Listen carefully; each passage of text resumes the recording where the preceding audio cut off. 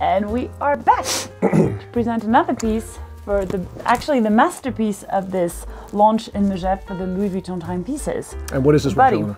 Well, that's your role. I talked about the woman's watch. You're talking about that one. I thought we just talked about how watches have no gender, but okay. That is true, but still, your time. This is a Louis Vuitton Spin Time Air Quantum, and it's, to me, a really interesting watch, which is not without a tiny bit of controversy, but I kind of like the audacity related to it. So what is Spin Time? Well, first of all, it's a watch, so if you look at it, there's 12 cubes around there.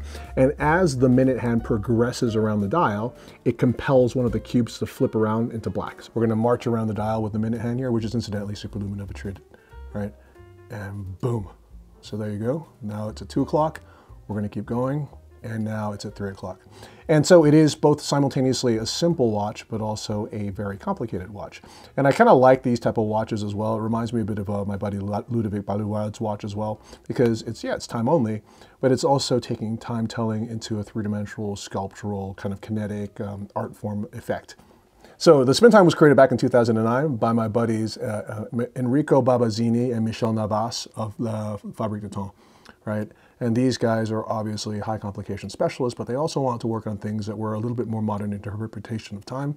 And I think this is a really kind of cool example of it. Okay, so the cool thing about the Spin Time Quantum is you can cause the entire watch to light up. So by pressing the crown, right, boom, you can see all these cubes look as if they're glowing from within, but what's super interesting about it is hidden in the flange of the watch are 12 LED lights, and these LED lights are powered by 2 batteries, which are located in the back of the watch here, which can be replaced relatively easily at any service center.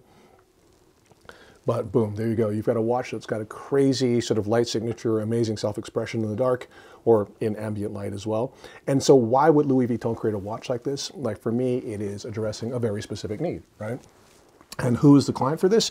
I kind of feel the client is the guy who is going to the nightclub and buying the luminous bottles of Dom Pérignon, right? It's the guy that wants to have fun. He's a connoisseur. He loves to have, you know, a good time in those beautiful things. And he wants to have something that's really playful and like different and audacious. And you know, of course, draws attention to himself. I mean, of course, if you do this, everyone's going to look at you in the nightclub, right? So the question is, of course, well, Louis Vuitton, and this is where the controversy comes in, why did they use a battery-operated system for the LED lights? There's other watches that have mechanical light functions, like the de Bethune DB28 Grand Sport, where it's using a dynamo to create a charge for an electrical light. A couple of years ago, VCA did the piece with the Constellation, where they had an LED system that you could trigger, but Louis Vuitton went one step further in it because they actually, you don't have to wind it up. You can actually press it several times a day and you can see it from anywhere, basically. I think it stays on for 3 seconds, if I'm not mistaken, and they calculate it so that if you press it 7 to 8 times, it will last for, or the batteries will last for 3 years. So if you press it like nonstop all day, it'll probably last a year, but that's not too bad, right? Like means that you're going out quite a lot and you're spending a lot of money on Dom Pérignon. Yeah, exactly. You're hitting all the hotspots of Megève, all of which Eléanor basically is the ambassador of. Yeah, right? of course. Apparently, she can get you into any club in Megève. Is that true? Restaurants, clubs, places, just places. I was told this story about how like she and her buddies like rocked up in like their ski gear because they just like, you know, were skiing and they took a sled down the mountain. Yeah, we had a fondue on top of the mountain, which is a place I truly recommend, and then you sledge down. Right.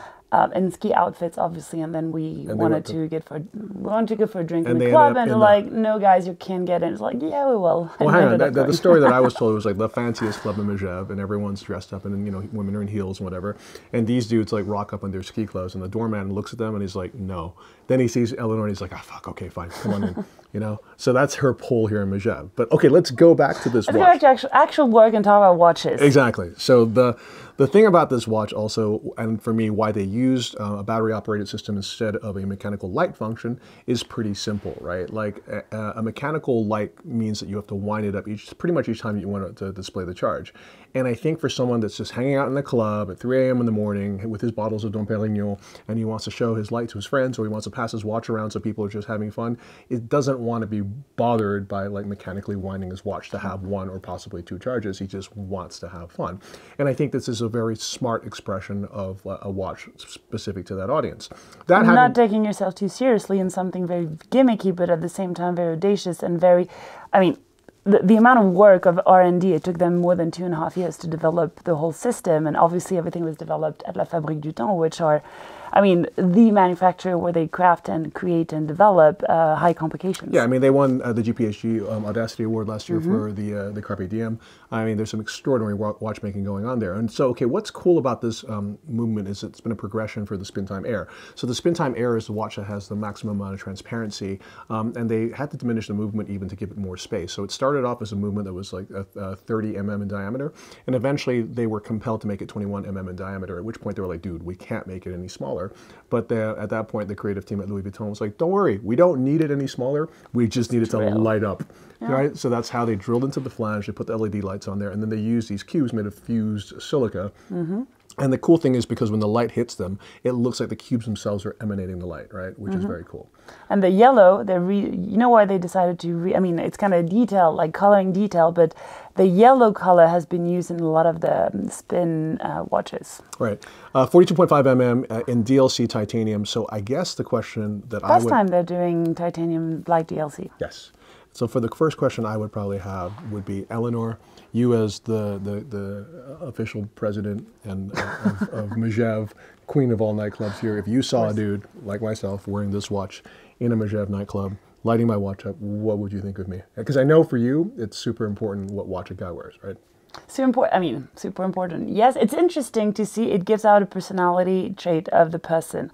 Wearing that watch, well, not only he's a watch connoisseur, secondly, he basically doesn't really care about what other people think, and he's interested in movements, in development, in audacity. And I'm assuming that if he has this watch, he has other interesting watches, and it's kind of a bold choice, especially with what's happening right now in the watch industry, where everybody wants the same pieces from the same brands with the same models, the same references. And right now, you're kind of just shifting away from what everybody wants and what everybody talks about. And it's a limited edition piece, very, I mean, not only straightforward, I don't think it's the right word, but it's very avant-garde and modern, because you're mixing modernity with traditional watchmaking. Yeah. So yeah, I dig that.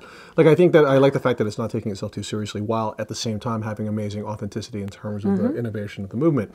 That having been said, like, and we can all agree that watches are blowing up right now. It's not the sort of hardcore connoisseur market that's growing the business of watches. It's the people want to make investment and money in the end, but that's not what watches, I mean, it's true, it's not what watches are for in the first place. It has to be driven by passion, has to be driven by emotion, and you have to enjoy and like and just appreciate the time those watchmakers and those companies have spent in terms of R&D and thinking process to create a watch like this. Yeah, and I also feel as if that there's kind of a new and sort of wider audience coming into watches, and they want to have something really cool. As Eléanor said, they hopefully would like to have something that has some appreciable potential, or at least retains its value, which probably mechanical watches are, as a category, are better than a lot of other asset categories, but most of all, they want to have something that's cool and fun and self-expressive and different. Okay, so now we're going to emulate the ambiance of a Megève nightclub by closing the blinds. Close everything. And then Eléanor is going to bring the camera closer to the watch, and we're going to see how that looks. So pretend there's like music blasting in your ears, okay, Dom Pérignon around, and then you want to know what time is it, because if you actually need to go to bed at some point. Yes, or I just kind of want to show off. So there you go. That's this Louis Vuitton Spin Time Air Quantum, right? You know what, let me take it off and flip it around. So tell us what time it is, because right now, like, you're pitch dark, you're blowing it up. Oh my God, it is 12 and 12:15.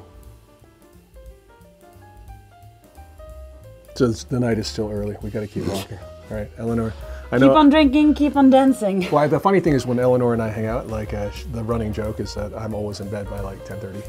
Okay. And you're the one drinking. I'm being generous to myself. Usually it's like, 10:15.